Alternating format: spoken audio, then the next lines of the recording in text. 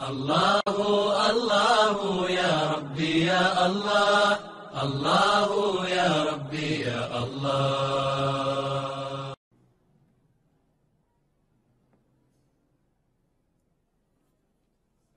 السلام ورحمة الله. يمين ولا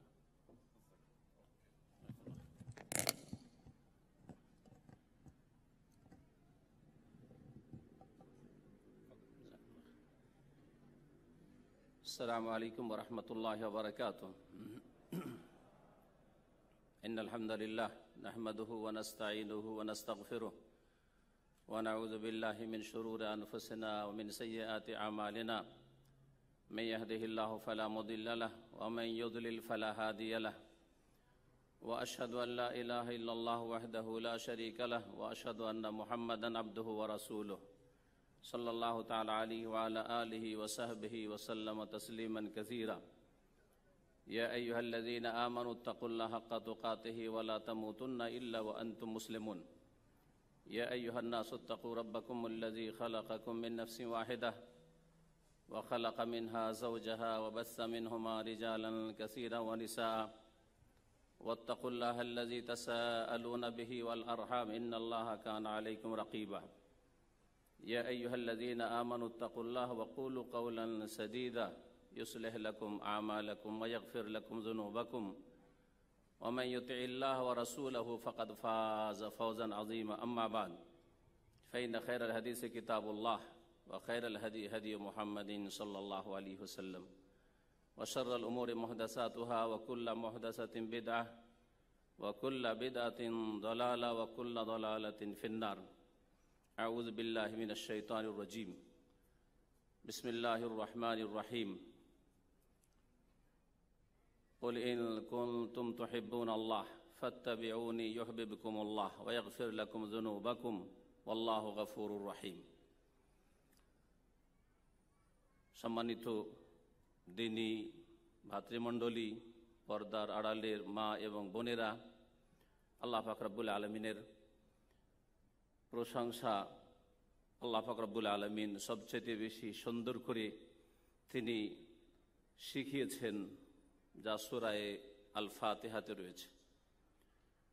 তারপরে আল্লাহ পাক রব্বুল আলমিনের প্রশংসা গুণগান পেশ করা সবচাইতে ভালো করে করেছেন সৈয়দুল মুরসালিন খাতামুন নবীন মুহাম্মদুর রাসূলুল্লাহ সাল্লাল্লাহু আলাইহি ওয়াসাল্লাম, যা তার সুন্নতি খুতবাতুল হাজাতে রয়েছে, যা আজকের মাহফিলের শুরুতে পেশ করেছি।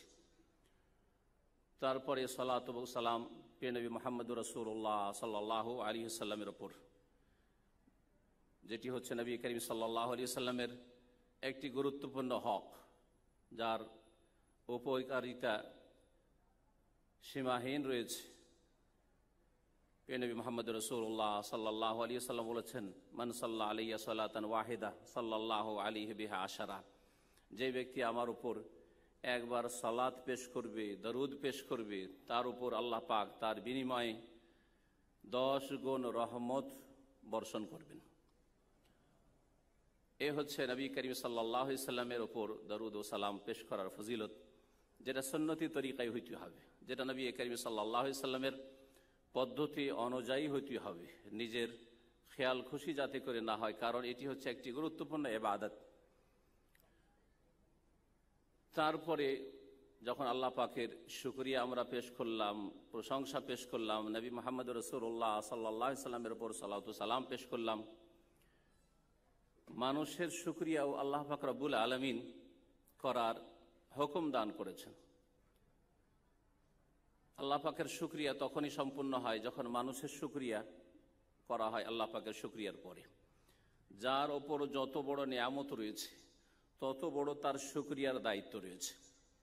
প্রিয় নবী মুহাম্মদুর রাসূলুল্লাহ সাল্লাল্লাহু আলাইহি ওয়াসাল্লাম বলেছেন নিজের সম্পর্কে, আফালা আকুনু আবদান শাকুরা, আমি কি শুকরগুজার বান্দা হব না?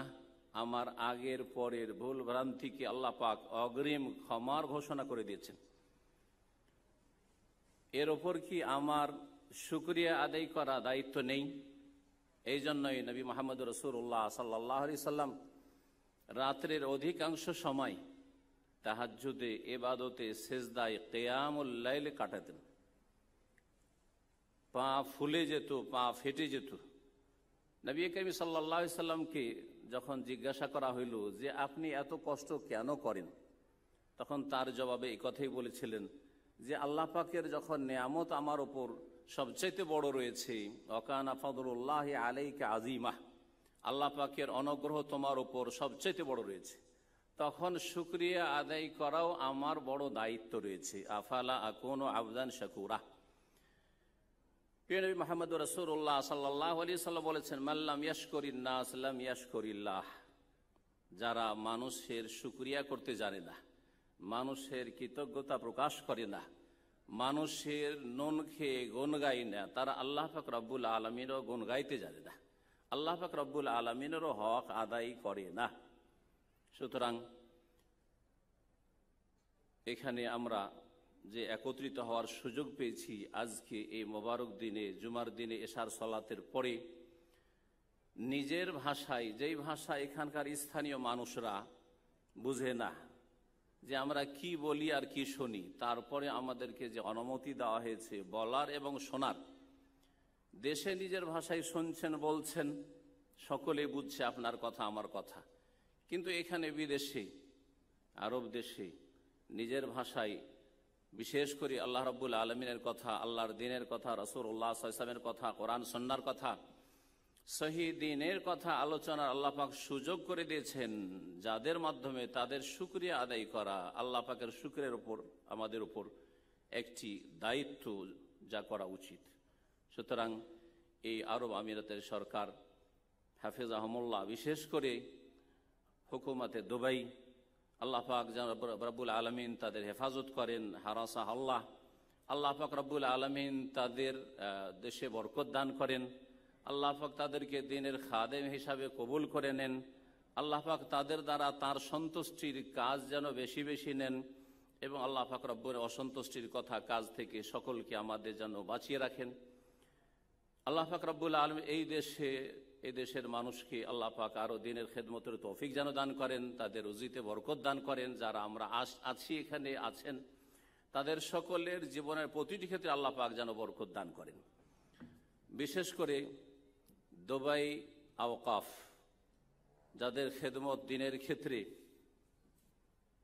আলহামদুলিল্লাহ আল্লাহ পাক তাদেরকে তৌফিক দান করেছেন, যে এখানে বড় ধরনের দ্বীনের খেদমত তারা করে যাচ্ছেন। আল্লাহ পাক যেন তাদেরকে উত্তম প্রতিদান দান করেন, জাযায়ে খায়ের দান করেন, তাদের নেক আমল কবুল করেন, তাদের ভুল ভ্রান্তি আল্লাহ পাক মাফ করেন, এবং তাদেরকে আল্লাহ পাক আরও দ্বীনের খেদমত করার তৌফিক দান করেন। আল্লাহ পাক তাদের সার্বিক দিক থেকে হেফাজতে রাখেন। তাদের শুকরিয়ার পরে আমাদের দ্বীনী ভাইদের শুকরিয়া আদায় করি, যারা আপনাদেরকে এখানে একসাথে বসার সুযোগ করে দেওয়ার জন্য আমাদের বাংলা ভাষাভাষী মেহনত পরিশ্রম করেছেন, তারা ইখলাসের সাথে কাজ করেছেন। যারাই রয়েছেন সকলের শুকরিয়া আদায় করি এবং সকলের জন্য দোয়া করি আল্লাহ পাক যেন তাদেরকে উত্তম প্রতিদান দান করেন, আল্লাহ পাক তাদের নেক আমল কবুল করেন। আর তারপরে শুকরিয়া আদায় করি সকল ভাইদের, বোনদের, যারা এখানে কষ্ট করে এই মেঘলা আকাশ, চারিদিকে বৃষ্টি বৃষ্টি ভাব, তাতে যে হাজির হয়েছেন, আল্লাহ পাক আপনাদের নেক আমল কবুল করুন, আল্লাহ পাক আপনাদের রুজিতে বরকত দান করেন, আল্লাহ পাক ছেলে মেয়ে পরিবার পরিজনে বরকত দান করেন, আল্লাহ পাক বালা মুসিবত থেকে হেফাজতে রাখেন। আল্লাহ পাক রব্বুল আলামিনের কাছে আবার দোয়া করি আল্লাহ পাক সকলের, যারা এখানে হাজির হয়েছেন, তাদের সমস্ত রকমের ফিতনা ফাসাদ থেকে, দিন দুনিয়ার বিপদ আপদ থেকে আল্লাহ পাক যেন সুরক্ষিত রাখেন, হেফাজতে রাখেন। আমার আলোচ্য বিষয় সম্পর্কে আপনারা নিশ্চয় শুনেছেন, তা হচ্ছে সুন্নতের অনুসরণ হচ্ছে সফলতার চাবি। সুন্নতের অনুসরণই মানুষ সফল হতে পারে। শুধু সফলতার চাবি নয়, বরং মহা সাফল্য। আল্লাহ পাক কোরআনে কারীমে একে বলেছেন মহা সাফল্য। এই সুন্নতের অনুসরণ সম্পর্কে আলোচনা করব, যাতে রয়েছে আমাদের ইহকাল পরকালের সফলতা, কামিয়াবি। এই সুন্নত বলতে কি বুঝায়, এটা বুঝে নেওয়া জরুরি, কারণ আমাদের দেশের মানুষরা এই সুন্নত ভাষাটিকে খুব সীমিত অর্থে বুঝে। সুন্নত ভাষাটির প্রয়োগ বিভিন্ন ক্ষেত্রে হয়ে থাকে। গত বছরের আলোচনায় এর কাছাকাছি একটা আলোচনা ছিল। সুন্নতের একটি অর্থ হচ্ছে যে শরীয়তের যে সব ফরজ বিধিবিধান রয়েছে সেগুলি বাদ দিয়ে যেগুলি করণীয়, করলে ভালো সওয়াব রয়েছে, প্রতিদান রয়েছে, এইরকম ধরনের ফিকহের পরিভাষায় যেগুলিকে সুন্নত বলা হয়, এগুলিকে আমাদের দেশের লোকেরাই বুঝে যে সুন্নত, এবং এটাকে তার চাইতে বেশি এমন সীমিত করেছে যে সুন্নত মানে মাত্র কয়েকটি কাজের নাম হচ্ছে সুন্নত, যার ফলে আমাদের দেশের মানুষরা সুন্নতি পোশাক বুঝে, অথচ সুন্নতি পোশাক বলে বিশেষ কোনো পোশাক নেই ইসলামে, কিন্তু ভুল বুঝে আছে যে সুন্নতি পোশাক, অথচ জানেই না হয়তো ভালোভাবে যে নবী মুহাম্মদ রাসূলুল্লাহ সাল্লাল্লাহু আলাইহি ওয়াসাল্লামের পোশাক কেমন ছিল। এবং পোশাকের ক্ষেত্রে শরীয়তের বেশ কিছু নীতিমালা রয়েছে, সেই নীতিমালাগুলি যদি ফলো করা যায় সেটাই হচ্ছে সুন্নতি পোশাক। সেটা বিশেষ একরকমের হইতে হবে এমন কিছু নাই। সুন্নতি টুপি, দাড়ি টুপিতে তারা সীমিত করে দিয়েছে, আর টুপিতে আবার বিশেষ তরিকার টুপি, এক এক দলের লোকদের কাছে এক এক তরিকার টুপি সুন্নতি। এসবগুলি আমাদের দেশের এক ধরনের ধারণা, কিন্তু আসলে এগুলি অবাস্তব, এগুলি আসলে সুন্নত নয়, এগুলিকে সুন্নত বোঝায় না। দাড়ির ক্ষেত্রে যতটুকু বলবো সেটা হচ্ছে আবশ্যক, সেটা হচ্ছে জরুরি ওয়াজিব জিনিস, সেটা কোনো সুন্নত নাই, সেটাকে হালকা করে দিয়েছে সুন্নত বলে। আর টুপি সম্পর্কে বাড়াবাড়ি করেছে এই সুন্নতি টুপি নিয়ে। এইসব সুন্নত নিয়ে আলোচনা নয়, এইরকমই দু চারটি আরো সুন্নত, খাওয়া দাওয়ার সুন্নতি তরিকা, বসার সুন্নতি তরিকা, এগুলো কি বুঝাবো না। সুন্নত মানে যে বিষয়টি নিয়ে আজকে আলোচনা হবে সেটা হচ্ছে নবী করিম সাল্লাল্লাহু আলাইহি সাল্লামের আদর্শ, নবী মুহাম্মদ রাসূলুল্লাহ সাল্লাল্লাহু আলাইহি সাল্লামের জীবন আদর্শ। তার জীবনের প্রতিটি ক্ষেত্র কেমন ছিল, তার ব্যক্তি জীবনটা কেমন ছিল, তার আকীদা কেমন ছিল, ধর্মীয় বিশ্বাস কেমন ছিল, তার ইবাদত বন্দেগী কেমন ছিল, তার আখলাক চরিত্র কেমন ছিল, তার আদান প্রদান লেনদেন মামলাত কেমন ছিল, তার ব্যক্তি জীবনের পরে তার পারিবারিক জীবন কেমন ছিল, তার সামাজিক জীবন কেমন ছিল, তার সাথী সঙ্গীদের সাথে কেমন আচরণ ছিল, এই সমস্ত বিষয় কি শামিল হচ্ছে সুন্নাত, সুন্নতের অনুসরণ। অর্থাৎ নবী মুহাম্মদ রাসূলুল্লাহ সাল্লাল্লাহু আলাইহি সাল্লাম যা নিয়ে এসেছেন আল্লাহ রাব্বুল আলামিনের পক্ষ থেকে, তিনি হয় আমাদেরকে করতে বলেছেন, অথবা সেটা তিনি করেছেন, অথবা সাহাবায়ে কেরামরা করেছেন, তিনি অনুমোদন দিয়েছেন, এসবগুলিকে শামিল। বৃষ্টি যখন আসে তখন প্রিয় নবী মুহাম্মদ রাসূলুল্লাহ সাল্লাল্লাহু আলাইহি ওয়াসাল্লাম দোয়া শিখিয়েছেন। বেশ কিছু দোয়া রয়েছে, বৃষ্টির প্রয়োজন রয়েছে তখন দোয়া রয়েছে এক রকমের, জি বৃষ্টি হচ্ছে আর বৃষ্টি আপনার জন্য উপকারী, এখন প্রয়োজন, আল্লাহুম্মা সাইয়্যিবান নাফিয়া। কিন্তু যখন বৃষ্টি হচ্ছে আর বৃষ্টির প্রয়োজন নেই, বৃষ্টি এখন আপনার বিপরীত দিকে, এখন বৃষ্টি না হলেই ভালো, তখন নবী মুহাম্মদ রাসূলুল্লাহ সাল্লাল্লাহু আলাইহি ওয়াসাল্লামের সহিহ বুখারীতে হাদিস রয়েছে, দোয়া শিখা, ছোট্ট দোয়া, একটু পড়েন, আল্লাহুম্মা হাওয়ালাইনা ওয়ালা আলাইনা, হে আল্লাহ আমাদের চারপাশে যেখানে প্রয়োজন রয়েছে বর্ষা বৃষ্টি সেখানে বর্ষা বৃষ্টি দাও, ওয়ালা আলাইনার আমাদের উপরে তুমি বৃষ্টি দিও না। আল্লাহ পাক যেন আমাদের দোয়া কবুল করেন এবং আমাদের এই মাহফিলকে যেন সুন্দরভাবে সম্পন্ন করার আল্লাহ পাক তৌফিক দান করেন। রাসূলুল্লাহ সাল্লাল্লাহু আলাইহি সাল্লামের সুন্নতের গুরুত্ব, দ্বীন ইসলামে কোরআনে কারীম হচ্ছে প্রথম দ্বীন ইসলামের উৎস, যেখান থেকে আল্লাহর দ্বীনকে আপনাকে নিতে হবে। আল্লাহর দ্বীনের একটি দিক হচ্ছে আকীদা, বিশ্বাস, একটি হচ্ছে ইবাদত বন্দেগী, একটি হচ্ছে আপনার আদান প্রদান, লেনদেন, ব্যবসা বাণিজ্য ইত্যাদি। এই সমস্ত কিছুকে শামিল কোরআনে কারীম থেকে নিতে হবে, আর তারপরে নিতে হবে রাসূলুল্লাহ সাল্লাল্লাহু আলাইহি সাল্লামের সুন্নাত থেকে বা হাদিস থেকে। তিনি যা বলেছেন, তিনি যা করেছেন, তিনি যে সবের স্বীকৃতি দান করেছেন, এগুলিকে নিতে হবে। নবী করিম সাল্লাল্লাহু আলাইহি সাল্লামের এখানে সুন্নত বলতে কোরআন সুন্নাতে যা কিছুই রয়েছে, এবং নবী মুহাম্মদ রাসূলুল্লাহ সাল্লাল্লাহু আলাইহি সাল্লাম যেই জীবন আদর্শের ওপর সাহাবায়ে কেরাম রাদিয়াল্লাহু তাআলা আজমাইনকে ছেড়ে গিয়েছেন, সেটাকে ফলো করা, সেটার অনুসরণ করা, সেটাকে মেনে চলা, এটি হচ্ছে সুন্নতের অনুসরণ। এই সুন্নতের অনুসরণ যদি করেন তাহলে পুরোপুরি আপনি দ্বীন ইসলামের অনুসরণ করলেন। এই দ্বীন ইসলাম সম্পর্কে যেটা হচ্ছে রাসূলুল্লাহ সাল্লাল্লাহু আলাইহি সাল্লামের আদর্শ সুন্নাহ, এই সুন্নাহ সম্পর্কে আলোচনা করব। এর গুরুত্ব সম্পর্কে একটি কথা বলে দেওয়াই যথেষ্ট যে নবী মুহাম্মদুর রাসূলুল্লাহ সাল্লাল্লাহু আলাইহি সাল্লামের আদর্শই হচ্ছে দ্বীন ইসলাম। এই আদর্শ ছাড়া অন্য কোনো পন্থা দিয়ে আল্লাহর সন্তুষ্টি পাওয়া যেতে পারে না। এই আদর্শ ছাড়া আর অন্য কোনো তরিকা দিয়ে জান্নাত পাওয়া যেতে পারে না। এই আদর্শ ছাড়া অন্য কোনো রাস্তা দিয়ে ইহকাল পরকালের কল্যাণ হতে পারে না, জীবনে যে কোনো ক্ষেত্রে হোক না কেন। এ হচ্ছে সুন্নাতে রাসূলুল্লাহর অনুসরণ করা। সুতরাং আল্লাহ পাক রব্বুল কোরআন কারীমে ইরশাদ করেছেন, ওয়া ইয়াবতাগি গায়রাল ইসলামে দীনান ফালা ইউকবালা মিন, ইসলাম ছাড়া অন্য কোনো পন্থা যদি কেউ তলাশ করে, সন্ধান করে, ফালা ইউকবালা মিন, কখনো তার পক্ষ থেকে সেটা কবুল করা হবে না, কখনো আল্লাহ গ্রহণ করবেন না।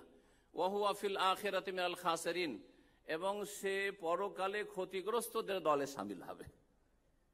আল্লাহ পাক রব্বুল আলামিন তাহলে সেই পন্থাটি কবুল করবেন না যেটা তারা ইসলাম ছাড়া, যেটা নবী সাল্লাল্লাহু আলাইহি সাল্লাম নিয়ে এসেছেন, যেই পথের ওপর মতের ওপর ছেড়েছেন, সেটা ছাড়া অন্য কোনো পন্থা যদি অবলম্বন করে, আর সে হবে ক্ষতিগ্রস্তদের দল শামিল। ক্ষতিগ্রস্ত একমাত্র ওরা যারা জান্নাত থেকে বঞ্চিত হবে, যারা জান্নাত হাসিল করবে তারা হচ্ছে সফল কাম। আল্লাহ পাক রব্বুল আলামিন এই জন্য বলেছেন যে কুল্লু নাফসিন যায়িকাতুল মউত, প্রত্যেককে মৃত্যুর স্বাদ গ্রহণ করতেই হবে। ফামান যুহজিহা আনিন নারি ওয়া উদখিলাল জান্নাতা ফাকাদ ফাজ, তারপরে মওতের পরে যারা জাহান্নাম থেকে রক্ষা পেয়ে গেল, ওয়া উদখিলাল জান্নাতা, আর জান্নাতে তাদেরকে দাখিল করানো হইল, ফাকাদ ফাজ, তারাই সফল কাম হয়ে গেল। এ হচ্ছে দ্বীন ইসলাম, যেটাকে অন্য ভাষায় বলা যায় যে রাসূলুল্লাহ সাল্লাল্লাহু আলাইহি সাল্লামের নিয়ে আসা আদর্শ। আল্লাহ রাব্বুল আলামিন সূরা নূরের আয়াত নম্বর 54-তে ইরশাদ করেছেন যে নবী মুহাম্মদুর রাসূলুল্লাহ সাল্লাল্লাহু আলাইহি সাল্লামের আদর্শ মেনে চলাই হচ্ছে সঠিক পথের অনুসরণ করা, আর এই সঠিক পথের উপর প্রতিষ্ঠিত থাকলেই তার গন্তব্য স্থান হচ্ছে জান্নাত। মহান আল্লাহ তার একটা ছোট্ট অংশ বলছেন, ওয়াইন তুতিউহু তাহতাদু, তোমরা যদি নবী মুহাম্মদুর রাসূলুল্লাহ সাল্লাল্লাহু আলাইহি সাল্লামের আনুগত্য করো, তাকে মেনে চলো জীবনের প্রতিটি ক্ষেত্রে, তাহলে ক্ষেত্র বললাম যে আপনাকে আকীদার ক্ষেত্রে, দ্বীনের বিশ্বাসের ক্ষেত্রে এমন কিছু বিশ্বাস করবেন না যার প্রমাণ আপনি নবী মুহাম্মদুর রাসূলুল্লাহ সাল্লাল্লাহু আলাইহি ওয়াসাল্লাম তার খুলাফায়ে রাশিদিন রাদিয়াল্লাহু তাআলা আজমাইন থেকে দিতে পারবেন না। এমন কিছু বিশ্বাস করবেন না যার প্রমাণ কোরআন সুন্নায় নেই, কোরআন এবং হাদিসে নেই। এমন কোন ইবাদত করবেন না যার প্রমাণ কোরআন এবং হাদিসে নেই। ওয়াইন তুতিউহু তাহতাদু, যদি তোমরা মেনে চলো নবী মুহাম্মদুর রাসূলুল্লাহ সাল্লাল্লাহু আলাইহি সাল্লামকে, তার মতাদর্শকে, তার সুন্নাহকে, তাহতাদু, তাহলে সঠিক রাস্তা প্রাপ্ত হবে। আল্লাহ রাব্বুল আলামিন কোরআনে কারীমের 3টি জায়গায় যে আয়াতগুলি রয়েছে তাকওয়া সম্পর্কে, ওই আয়াতগুলি খুতবাতুল হাজাতে নবী মুহাম্মদুর রাসূলুল্লাহ সাল্লাল্লাহু আলাইহি সাল্লাম পড়তেন। সূরা আলে ইমরানের আয়াত 102, সূরা আপনার নিসার প্রথম, তারপরে সূরা আহজাবের আয়াত নম্বর 70-71। সূরা আহজাবের আয়াত নম্বর 71 দেখেন, তাতে আল্লাহ পাক কি বলেছেন, ওমান ইউতিইল্লাহ ওয়া রাসূলাহু ফাকাদ ফাযা ফাওজান আযীমা, যারা আল্লাহকে মানলো এবং রাসূলুল্লাহ সাল্লাল্লাহু আলাইহি সাল্লামকে মানলো, রাসূলুল্লাহ সাল্লাল্লাহু আলাইহি ওয়াসাল্লাম আনুগত্য করলো, তারা মহা সাফল্য অর্জন করলো। শুধু সফলতা নয়, বরং ফওজান আযীম, আল্লাহ পাক বলছেন মহা সফলতা অর্জন করলো। তাহলে কামিয়াবি একমাত্র রয়েছে, সফলতা একমাত্র রয়েছে নবী মুহাম্মদুর রাসূলুল্লাহ সাল্লাল্লাহু আলাইহি সাল্লামকে মানাই, তার আদর্শ মোতাবেক জীবন গড়াই। মহান আল্লাহ সূরা নিসার আয়াত নম্বর 13-তে আরো ইরশাদ করেছেন যে তিলকা হুদুদুল্লাহ, আল্লাহ পাক রব্বুল আলামিন হালাল হারাম করণীয় বর্জনীয় কিছু বর্ণনা করে দেওয়ার পরে বলছেন এই হচ্ছে আল্লাহ রব্বুল আলামিনের পক্ষ থেকে নির্ধারিত সীমারেখা, বর্ডার। ওমাইয়ুতিল্লাহ ওয়া রাসূলাহ, সুতরাং আল্লাহ এবং রসুলকে মেনে যারা এই বর্ডারের খেয়াল রাখবে এবং বর্ডার ক্রস করবে না, বাইরে যারা চলে যাবে না আল্লাহ পাক রব্বুল আলামিনের এই সীমানার, ইউদখিলহু জান্নাতিন তাজরি মিন তাহতিহাল আনহার, তাদেরকে আল্লাহ পাক এমন জান্নাত সমূহে প্রবিষ্ট করবেন যার নিম্নদেশ দিয়ে নহর সমূহ প্রবাহিত রয়েছে। খালেদিনা ফিহা, সেখানে তারা চিরকাল বসবাস করবে। ওয়াযালিকাল ফাউজুল আযীম, আর এটি হচ্ছে মহা সাফল্য।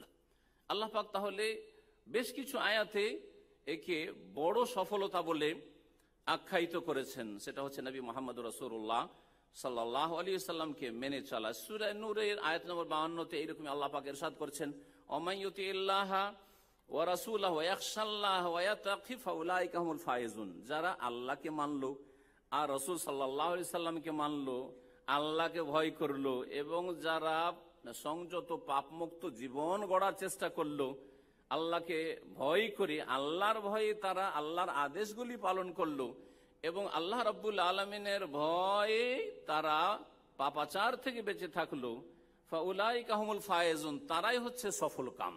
তাহলে সফলতার কথা কোরআনে কারীমের অনেকগুলি আয়াতে আল্লাহ রাব্বুল আলামিন বর্ণনা করেছেন যে একমাত্র সফলতা রয়েছে ইহকাল পরকালে। আল্লাহ পাক এই কথা বলেননি যে শুধু আখিরাতে, যেমন এক শ্রেণীর লোকেরা ভাবে যে কোরআনে কারীমে যা বলা হয়েছে, রাসূলুল্লাহ সাল্লাল্লাহু আলাইহি ওয়াসাল্লাম হাদিসে যা বলা হয়েছে, এগুলি মনে হয় সবগুলি ধার, সবগুলি হচ্ছে আখিরাতের বিষয়। এরকম নয়। আসলে আল্লাহ রাব্বুল আলামিন যেখানে শুধু আখিরাত বলেননি, আমরা নিজেরা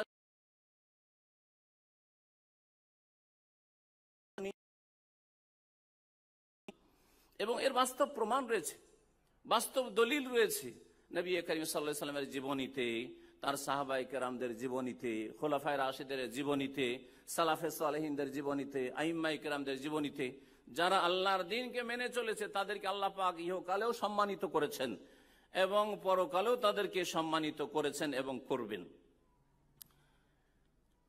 আল্লাহ রাব্বুল আলামিনের কাছে নবী মুহাম্মদ রাসূলুল্লাহ সাল্লাল্লাহু আলাইহি ওয়াসাল্লামের সুন্নাহ অনুযায়ী জীবন গড়ার যে কত গুরুত্ব রয়েছে, মহান আল্লাহ ইরশাদ করেন সূরা নিসার আয়াত নম্বর 80-তে, মাইয়ুতির রাসূলা ফাকাদ আতা আল্লাহ, যারা রাসূলকে মানলো তারা আল্লাহকে মানলো।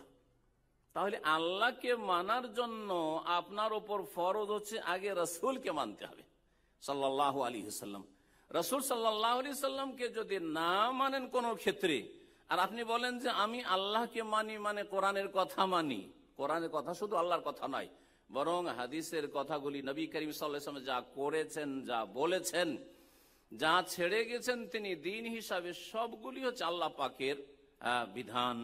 এটা সবসময় মনে রাখতে হবে। মাইয়ুতির রাসূলা ফাকাদ আতা আল্লাহ, যারা রাসূলুল্লাহ সাল্লাল্লাহু আলাইহি ওয়াসাল্লামকে মানলো, তার আনুগত্য করলো, তারা আল্লাহর আনুগত্য করলো।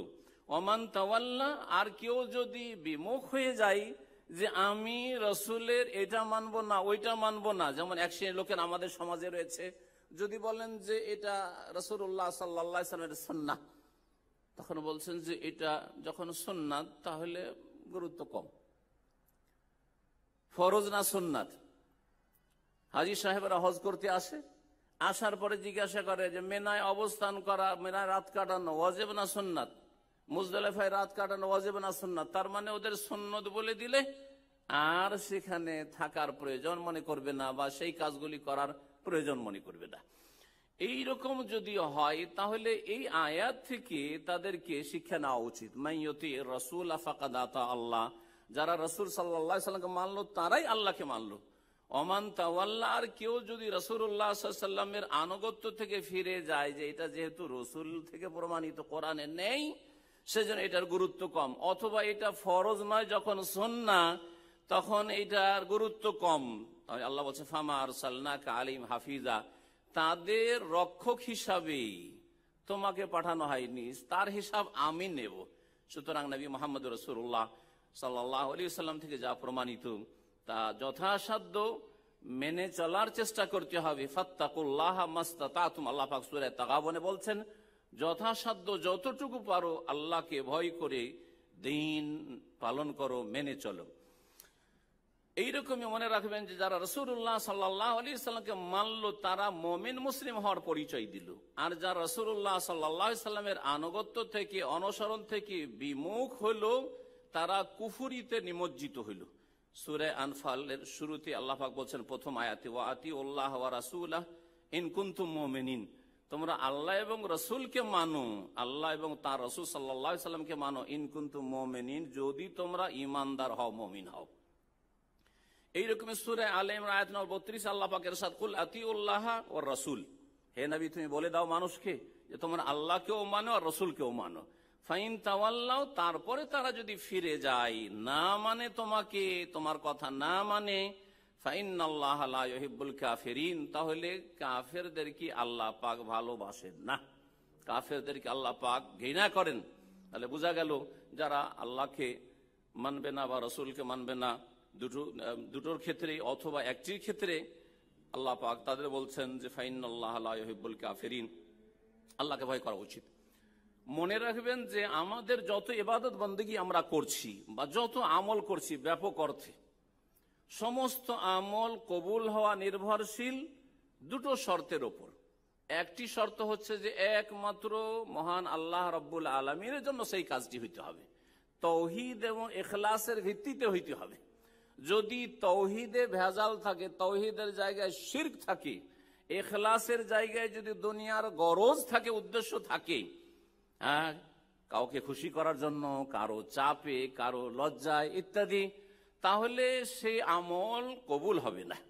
ইখলাস তাওহীদ পরিপন্থী আমল কবুল হবে না। দ্বিতীয় শর্ত হচ্ছে যে একমাত্র সাইয়্যিদুল মুরসালিন খাতামুন নবীন মুহাম্মদুর রাসূলুল্লাহ সাল্লাল্লাহু আলাইহি সাল্লামের তরিকা অনুযায়ী সেই কাজটি হইতে হবে। সুতরাং আমাদের দেশের মানুষরা বিভিন্ন ক্ষেত্রে ইবাদত বন্দেগী করে, কিন্তু এর পরোয়া করে না যে এটা নবীর তরিকায় করলাম না আমাদের বুজুর্গদের তরিকায় করলাম।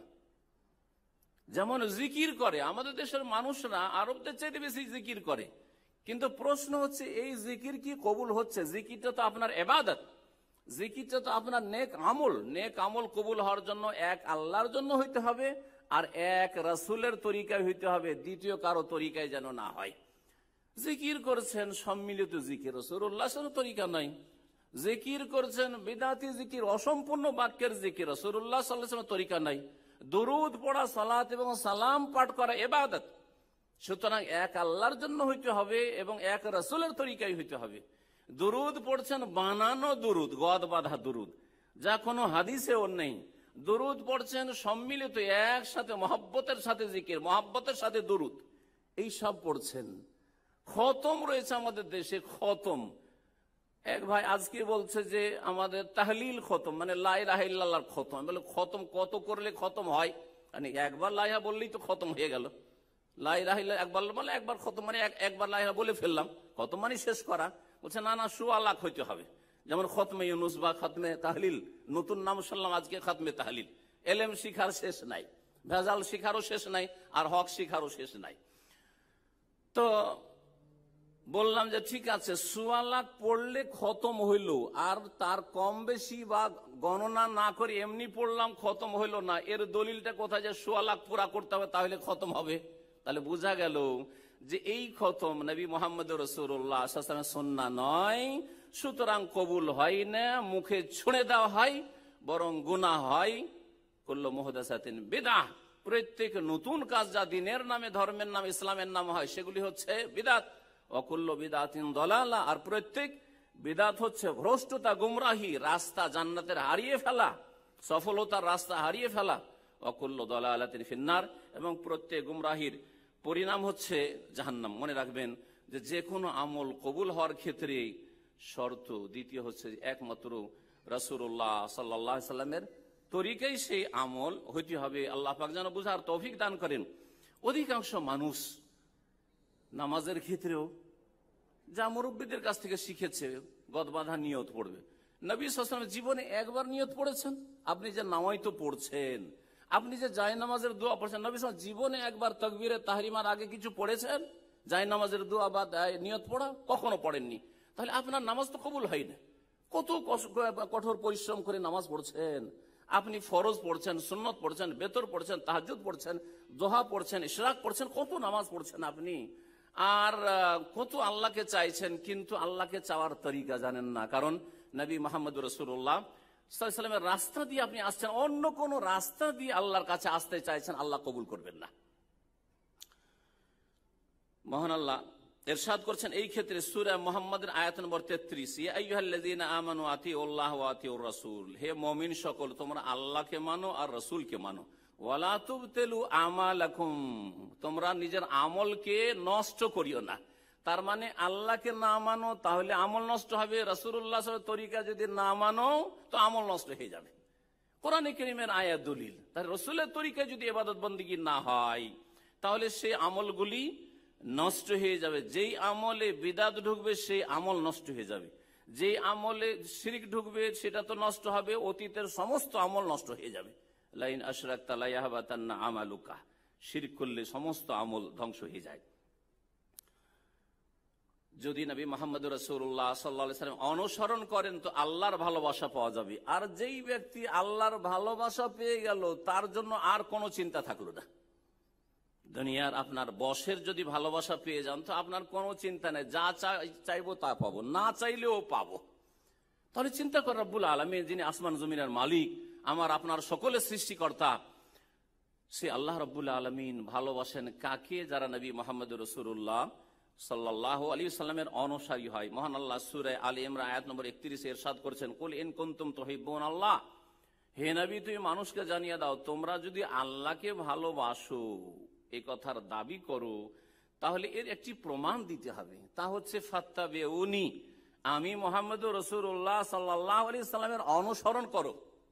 নবীকে ফলো করতে হবে জীবনের প্রতিটি ক্ষেত্রে, নবীকে ফলো করতে হবে তাওহীদ প্রতিষ্ঠার ক্ষেত্রে, নবীকে ফলো করতে হবে আপনার ইবাদত বন্দেগীর ক্ষেত্রে, নবীকে ফলো করতে হবে শিরক মুক্ততার ক্ষেত্রে, নবীকে ফলো করতে হবে বিদআত মুক্ত হওয়ার ক্ষেত্রে, নবীকে ফলো করতে হবে ফরজ ওয়াজিব আদায় করার ক্ষেত্রে, নবীকে ফলো করতে হবে হারাম নাজায়েজ পরিত্যাগ করার ক্ষেত্রে, হারাম নাজায়েজ অবৈধ কথা কাজের উপর ঘৃণা থাকার ক্ষেত্রে, জীবনের প্রতিটি ক্ষেত্রে নবী মুহাম্মদুর রাসূলুল্লাহ সাল্লাল্লাহু আলাইহি ওয়াসাল্লামের অনুসরণ করতে হবে। ফাত্তাবিউনি, আমি মুহাম্মদুর রাসূলুল্লাহ বলছি, আল্লাহ বলতে বলছেন আমার অনুসরণ করো, তাহলে ইউহিব্বুকুমুল্লাহ, আল্লাহর ভালোবাসা তোমরা পাবে, আর অতিরিক্ত আল্লাহ দেবেন ওয়ায়াগফির লাকুম যুনুবাকুম, তোমাদের গুনাহগুলিকে আল্লাহ ক্ষমা করে দেবেন, আল্লাহু গফুরুর রহিম, কারণ আল্লাহ হচ্ছেন বড় মার্জনাকারী, বড় দয়ালু।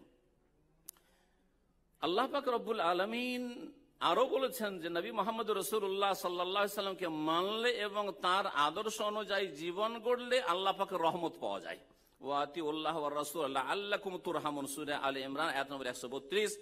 এইরকমই সূরা নূরে আল্লাহ বলছে ওয়া আতিউল্লাহ ওয়া আতিউর রাসূল লাআল্লাকুম তুরহামুন ওয়া আকিমুস সালাতা ওয়া আতুজ যাকাতা ওয়া আতিউর রাসূল লাআল্লাকুম তুরহামুন, তোমরা সালাত কায়েম করো, যাকাত প্রদান করো, রাসূলকে মানো, যাতে করে তোমাদের উপর আল্লাহর রহমত বর্ষণ হয়। আল্লাহ পাক আর সূরা আনামে বলেছেন এই বিষয়গুলি বেশ কিছু আয়াতে কোরআনে কারীমের কথা, যে রাসূলুল্লাহ সাল্লাল্লাহু আলাইহি ওয়াসাল্লামকে মানার, তার অনুসরণ করার, তার আনুগত্য করার উপকারিতা। কারা চায় না যে ভালো মানুষের সাথে থাকবে?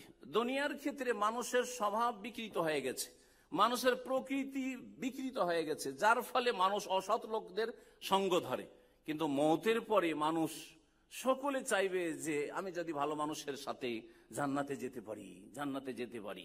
আল্লাহ পাক রব্বুল আলামিন সহজ রাস্তা বলে দিচ্ছেন, যেটা হচ্ছে নবী মুহাম্মদ রাসূলুল্লাহ সাল্লাল্লাহু আলাইহি ওয়াসাল্লামের অনুসরণ এবং আনুগত্য। সূরা নিসার আয়াত নম্বর 69 আল্লাহ পাক ইরশাদ করেছেন, ওয়া ইউতিল্লাহ ওয়ার রাসূল ফাউলাইকা মাআল্লাযীনা আনআমা আল্লাহু আলাইহিম মিনান নাবিয়্যিনা ওয়াস সিদ্দীকিনা ওয়াশ শুহাদা'i ওয়াস সালিহিন ওয়া হাসুনা উলাইকা রাফিকা, যারা আল্লাহকে মানবে এবং রাসূলকে মানবে সাল্লাল্লাহু আলাইহি ওয়াসাল্লাম, তারা ওই সমস্ত লোকের সাথে উঠবে এবং তাদের সাথে জান্নাতে অবস্থান করবে যাদেরকে আল্লাহ পাক পুরস্কৃত করেছেন। আনআমাল্লাহু আলাইহিম, সূরা ফাতিহাতে এই দোয়া চাইতে বলা হয়েছে, সিরাতাল্লাযীনা আনআমতা আলাইহিম, আল্লাহ ওদের পথের পথিক বানাও, ওদের পথে চালাও যাদেরকে তুমি পুরস্কৃত করেছো।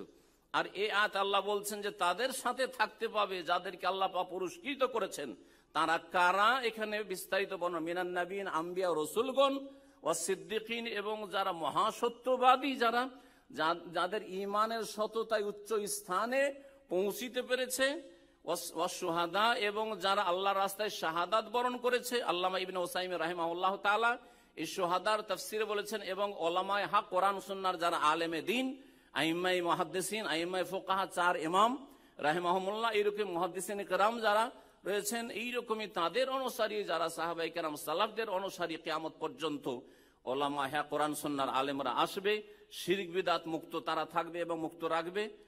তাদের সাথে হবে ওয়াসসালিহিন, এবং সাধারণ মানুষদের মধ্যে যারা নেক লোক রয়েছে জান্নাতি, তাদের সাথে জান্নাতে থাকার সুযোগ পাবে। কারা? ওমাইয়ুতিল্লাহ ওয়া রাসূল, যারা আল্লাহ এবং রসুলকে মানল। এইরকম আল্লাহ এবং রসুলকে মানলে জান্নাতে যেতে পারবে। এই মর্মে কোরআনে কারীমের বেশ কিছু আয়াত রয়েছে। সময়ের স্বল্পতার জন্য সেগুলিকে সংক্ষেপ করে একটি সহিহ বুখারীর হাদিস বলি। এতক্ষণ আয়াত নিয়ে আলোচনা করছিলাম। আবু হুরায়রা রাদিয়াল্লাহু তাআলা আনহু থেকে বর্ণিত, তিনি বলছেন যে ক্বালা রাসূলুল্লাহ সাল্লাল্লাহু আলাইহি ওয়াসাল্লাম কুল্লু উম্মতি ইয়াদখুলুনাল জান্নাতা ইল্লা মান আবা, আমার উম্মতের প্রত্যেকেই জান্নাতে যাবে। নবী সাল্লাল্লাহু বলছেন কুল্লু উম্মতি ইয়াদখুলুনাল জান্নাতা ইল্লা মান আবা, আমার উম্মতের প্রত্যেকেই জান্নাতে যাবে, তবে যে জান্নাতে যেতে অস্বীকার করলো। কিলা মান আবা ইয়া রাসূলুল্লাহ, সাহাবীরা বলে ইয়া রাসূলুল্লাহ, কে হতভাগা আছে জান্নাতে যেতে অস্বীকার করে? এমন কি আছে জান্নাতে যেতে অস্বীকার করবে? ক্বালা মান আতানি দাখালাল জান্নাহ ওয়া মান আসানি ফাকাদ আবা, যারা আমাকে মানলো তারা জান্নাতে যাবে, আর ওমান আসানি, আর যারা আমার বিরুদ্ধাচরণ করলো, আমার আদর্শ মোতাবেক জীবন গড়লো না, আমার তরিকাই চললো না, তৌহিদের জায়গায় শিরকে লিপ্ত হইলো, সুন্নতের জায়গায় বিদআতে লিপ্ত হইলো, ফরজ ওয়াজিবে অবহেলা করলো, হারাম নাজায়েজে লিপ্ত থাকলো, এরা হচ্ছে নবী সাল্লাল্লাহু আলাইহি ওয়াসাল্লামের নাফরমান বিরুদ্ধাচরণকারী। ফাকাদ আবা, তারা জান্নাতে যেতে অস্বীকার করলো। যারা রাসূলুল্লাহ সাল্লাল্লাহু আলাইহি ওয়াসাল্লামকে মানবে তারা শুধু আখিরাত পাবে না, বরং দুনিয়াতে আল্লাহ পাক তাদেরকে শক্তিশালী করবেন। ব্যক্তির ক্ষেত্রে, পরিবারের ক্ষেত্রে, সমাজের ক্ষেত্রে, রাষ্ট্রের ক্ষেত্রে, সমস্ত ক্ষেত্রে এই আয়াতের বাস্তবায়ন করার জন্য আল্লাহ পাক তৌফিক দান করেন। মহান আল্লাহ বলছেন সূরা আনফাল আয়াত নম্বর 46, ওয়াতিউল্লাহ ওয়া রাসূলাহ, তোমরা আল্লাহ এবং রাসূলকে মানো। ওয়ালা তানাজাউ, তোমরা আপোষে বিবাদ করিও না, ঝগড়া করিও না। ফাতাফশালু, না হলে তোমরা দুর্বল হয়ে পড়বে। ওয়াতাযহাবা রিহুকুম, এবং তোমাদের দাপট শেষ হয়ে যাবে, তোমরা কমজোর হয়ে যাবে। ওয়াসবিরু, এবং তোমরা ধৈর্য ধারণ করো। ইন্নাল্লাহা মা'আস সাবিরিন, আল্লাহ ধৈর্যশীলদের সাথে রয়েছেন। বোঝা গেল যে যারা রাসূলুল্লাহ ওয়াতিউল্লাহ ওয়া রাসূলাহ, আল্লাহ এবং রাসূলের আনুগত্য করবে তারা শক্তিশালী হবে। পক্ষান্তরে যারা বিচ্ছিন্নতা সৃষ্টি করবে, বিভিন্ন তরিকা, পথ আর মতের শেষ নাই, 126 তরিকা মানবে যারা, তারা ফাতাফশালু ওয়া তাযহাবা রিহুকুম, দুর্বল হয়ে পড়বে এবং তোমাদের শক্তি হারিয়ে ফেলবে, তোমাদেরকে হালকা মনে করবে, হালকা মনে করবে। যারা ইসলামের শত্রু তারা তোমাদেরকে হালকা মনে করবে। নবী করিম সাল্লাল্লাহু আলাইহি ওয়াসাল্লামের আনুগত্যের মাধ্যমে মুসলিম উম্মার ঐক্য আসতে পারে। সারা দুনিয়াকে যদি বলেন নবী সাল্লাল্লাহু আলাইহি ওয়াসাল্লামকে বাদ দিয়ে যে কোনো একজন ব্যক্তির উপর আমরা সারা বিশ্বের মুসলিম এক হয়ে যাব, অসম্ভব কথা, অসম্ভব কথা। কিন্তু যদি বলেন যে নবী মুহাম্মদুর রাসূলুল্লাহ সাল্লাল্লাহু আলাইহি ওয়াসাল্লামের কালিমা পড়েছি, লা ইলাহা ইল্লাল্লাহর শাহাদাত দিয়েছি, মুহাম্মদুর রাসূলুল্লাহ শাহাদাত দিয়েছি, সুতরাং আমরা এক আল্লাহর ইবাদত করব এবং এক রাসূল সাল্লাল্লাহু আলাইহি ওয়াসাল্লামের তরিকায় জীবন গড়ব, তাহলে সারা বিশ্বের মুসলিম, আরব হোক আর আজম হোক, সকলে আমরা এক হয়ে যেতে পারবো। এইদিকে আল্লাহ পাক সূরা আল ইমরানের আয়াত নম্বর 102-3 এই আয়াতগুলোকে দাওয়াত দিয়েছেন। 103 নম্বর আয়াতে বলছেন ওয়াতাসিমু বিহাবলিল্লাহি জামিআ ওয়া লা তাফাররাকু, তোমরা আল্লাহর রশিকে মজবুত করে ধারণ করো। আল্লাহর রশি হচ্ছে নবী করিম সাল্লাল্লাহু আলাইহি ওয়াসাল্লামের আদর্শ, সেটা কোরআনে কারীম হোক অথবা নবী করিম সাল্লাল্লাহু আলাইহি ওয়াসাল্লামের হাদিসের কথাই হোক। ওয়াতাসিমু বিহাবলিল্লাহি জামিআ, সকলেই তোমরা আল্লাহর রশিকে মজবুত করে ধারণ করো। ওয়া লা তাফাররাকু, তোমরা বিচ্ছিন্নতা সৃষ্টি করিও না। ওয়াজকুরু নি'মাতাল্লাহি আলাইকুম, আর আল্লাহর নিয়ামতকে স্মরণ করো। ইয কুনতুম আদাআন, তোমরা পরস্পরের শত্রু ছিলে। আল্লাহ পাক এই আয়াতে ইঙ্গিত করেছেন মদিনার সমাজের দিকে। মদিনায় দুটো বংশ বাস করত যারা পৌত্তলিক ছিল, আওস এবং খাজরাজ, যাদের মাঝে এমন বিবাদ চলতো যে ওই বিবাদ থেকে এক যুদ্ধ শুরু হয়, যে যুদ্ধের নাম হচ্ছে বোয়াসের যুদ্ধ। সহিহ বুখারীতে এই যুদ্ধের নাম রয়েছে। বোয়াসের লড়াই নবী করিম সাল্লাল্লাহু আলাইহি ওয়াসাল্লামের হিজরতে 120 বছর আগে এই লড়াই শুরু হয়েছিল। নবী সাল্লাল্লাহু আলাইহি ওয়াসাল্লাম যখন হিজরত করে আসে 120 বছরে অলরেডি লড়াই করা হয়ে গেছে, আর হাজার হাজার মানুষ, দুই গোত্র দুই বংশ থেকে ধ্বংস হয়ে গেছে, খুন হয়েছে, আর কত যে ক্ষয়ক্ষতি হয়েছে। আল্লাহ পাক সেদিকে ইঙ্গিত করে বলছেন যে তোমাদের এই দুই গোত্রকে কে একত্রিত করলো? একমাত্র আল্লাহ রাব্বুল আলামিনের রহমত এবং নবী মুহাম্মদ রাসূলুল্লাহ সাল্লাল্লাহু আলাইহি ওয়াসাল্লামের রিসালাত এবং তার আগমনের বরকত। ইয কুনতুম আদাআন, তোমরা পরস্পরের শত্রু ছিলে, ফাআল্লাফা বাইনা কুলুবিকুম, আল্লাহ পাক তোমাদের অন্তরকে জড়িয়ে দিলেন পরস্পরের সাথে, ফাআসবাহতুম বিনিমাতি ইখওয়ানা, সুতরাং তোমরা আল্লাহর রহমতে, আল্লাহর অনুগ্রহে ভাই ভাই হয়ে গেছো। আজকে যে আমাদের ভ্রাতৃত্ব, আরব হই আর অনারব হই, যে কোনো ভাষাভাষী হই, যে কোনো দেশবাসী হই না কেন, আমাদের সম্পর্ক হচ্ছে ইন্নামাল মুমিনুনা ইখওয়া। মুমিনরা সূরা হুজরাতে আল্লাহ পাক বলছেন মুমিনরা পরস্পরের ভাই বোন, এর ভিত্তিতে। আর এই ভ্রাতৃত্ব তখনই টিকে থাকবে, তখনই মজবুত থাকবে যখন একমাত্র মুহাম্মদুর রাসূলুল্লাহ সাল্লাল্লাহু আলাইহি সাল্লামের আদর্শের বাস্তবায়ন আমরা পুরোপুরি করব। আল্লাহ পাক রব্বুল আলামিন যেন আমাদেরকে তৌফিক দান করেন। আল্লাহ পাক আরো বলছেন যে ওয়াকুনতুম আলা শাফা হুফরাতিম মিনান নার, দেখো তোমরা তো জাহান্নামের কিনারায় চলে গেছিলে, জাহান্নামের কিনারায় পৌঁছে গিয়েছিলে, বরং তোমাদের পূর্বসূরি অনেকেই অবস্থায় লড়াই করে, কলহ বিবাদ করে, আর শিরক কুফরি আর পাপাচারে লিপ্ত হয়ে জুলুম অত্যাচার করে জাহান্নামে চলে গেছে। ফাআন কাযাকুম মিনহা, অতঃপর আল্লাহ তোমাদেরকে জাহান্নাম থেকে উদ্ধার করে রক্ষা করলেন প্রিয় নবী মুহাম্মদ রাসূলুল্লাহ সাল্লাল্লাহু আলাইহি সাল্লামের আগমনের মাধ্যমে। আল্লাহ পাক যেন এই বিষয়টি বুঝার তৌফিক দান করেন এবং আমাদেরকে রাসূলুল্লাহ সাল্লাল্লাহু আলাইহি সাল্লামের সুন্নাহর অনুসরণের ভিত্তিতে, তাওহীদের ভিত্তিতে ঐক্য গড়ার তৌফিক দান করেন। এর সাথে সাথে আর দু একটি হাদিস শোনাই, আর তারপরে আমার আলোচনা শেষ করব। হাদিস বড় লম্বা রয়েছে। হুনাইনের যুদ্ধ হইল, অষ্টম হিজরিতে মক্কা বিজয়ের পরে পরেই হুনাইনের যুদ্ধ হইল। হুনাইনের যুদ্ধে যথেষ্ট গনিমতের ধন সম্পদ নবী মুহাম্মদ রাসূলুল্লাহ সাল্লাল্লাহু আলাইহি সাল্লাম পেয়েছিলেন। তারপরে সেই গনিমতের ধন সম্পদগুলি আনসারদেরকে না দিয়ে আর মুহাজিরদেরকে না দিয়ে, যারা নিউ মুসলিম ছিল, নতুন নতুন মক্কা বিজয়ের সাথে ইসলাম কালকে ইসলাম গ্রহণ করেছে, তাদেরকে সব ধন সম্পদ দিয়ে দিলেন নবী সাল্লাল্লাহু আলাইহি সাল্লাম। যাদের বড় বড় খেদমত রয়েছিল ইসলামের, যারা বদর ওহদে হাজির হয়েছে, যারা খন্দকে হাজির হয়েছে, তাদেরকে দিলেন না। মনে মনে আনসারীরা একটু কষ্ট ফিল করলেন যে আমাদেরকে দেওয়া হলো না, এটা কেমন হইল। নবী মুহাম্মদ রাসূলুল্লাহ সাল্লাল্লাহু আলাইহি ওয়াসাল্লামের কানে এই খবর পৌঁছিল যে একটু যেন তারা মন খারাপ করছেন যে আমাদেরকে কেন দেওয়া হইল না। বলছেন যে ফাকামা রাসূলুল্লাহ সাল্লাল্লাহু আলাইহি ওয়াসাল্লাম ফাখাতাবাহু ফাহামিদাল্লাহ ওয়া আসনা আলাইহি, তারপরে নবী মুহাম্মদ রাসূলুল্লাহ সাল্লাল্লাহু আলাইহি ওয়াসাল্লাম সাহাবায়ে কেরামদেরকে একত্রিত করলেন এবং তাদের মাঝে বক্তব্য রাখলেন। খুতবা দেওয়া মানে বক্তব্য, খুতবা দেওয়া মানে আরবিতে পাঠ করা নয়। ফাখাতাবাহুম, নবী সাল্লাল্লাহু আলাইহি ওয়াসাল্লাম তাদেরকে সম্বোধন করলেন, খেতাব করলেন, অ্যাড্রেস করলেন। জি, তো খুতবা মানে আরবিতে জুমার খুতবা, অথচ বাংলাদেশ ভারত খুতবা মানে যায় না, ঈদের খুতবা হচ্ছে আরবিতে, আর দেশের মানুষ কিছুই ইসলাম বুঝলো না।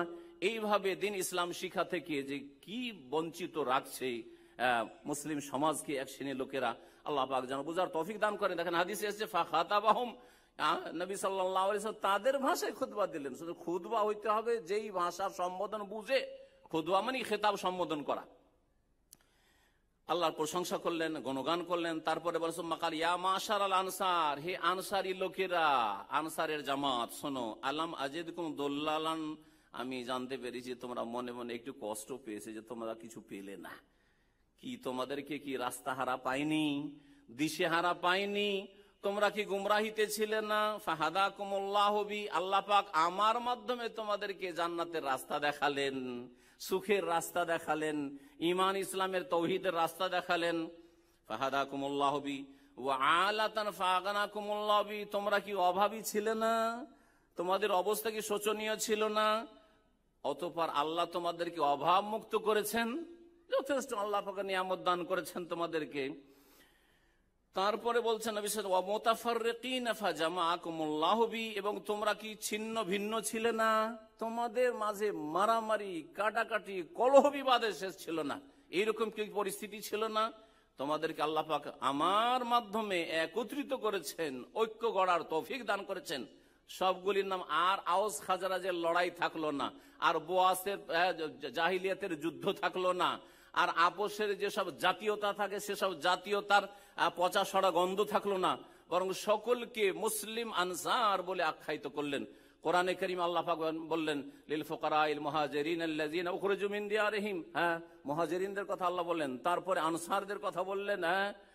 ওয়াসাবিকুনাল আউয়ালুনা মিনাল মুহাজিরিন ওয়াল আনসার, কোরআনে কারীমের একাধিক আয়াত আল্লাহ পাক মুহাজিরিন আনসারদের কথা বর্ণনা করেছেন। আনসার সকলে ইসলামের সাহায্যকারী বলে আল্লাহ পাকের পক্ষ থেকে উপাধি পেলেন। প্রিয় মুহাম্মদ রাসূলুল্লাহ সাল্লাল্লাহু আলাইহি ওয়াসাল্লাম এখানে তাহলে যে বিষয় লক্ষণীয় সেটা বলেছেন, আল্লাহ পাক তোমাদেরকে আমার মাধ্যমে একত্রিত করলেন। মনে রাখবেন যে নবী মুহাম্মদ রাসূলুল্লাহ সাল্লাল্লাহু আলাইহি ওয়াসাল্লামের অনুসরণ করলে দুনিয়াও সুখী হবে, আখিরাত সুখী হবে। হাউজে কাউসারের পানি পাওয়া যাবে। আল্লাহ পাক রব্বুল আলামিন যেন আমাদেরকে হাউজে কাউসারের পানি দান করেন। আল্লাহ পাক রব্বুল দুনিয়া আখিরাতের যেন সার্বিক কল্যাণ দান করেন।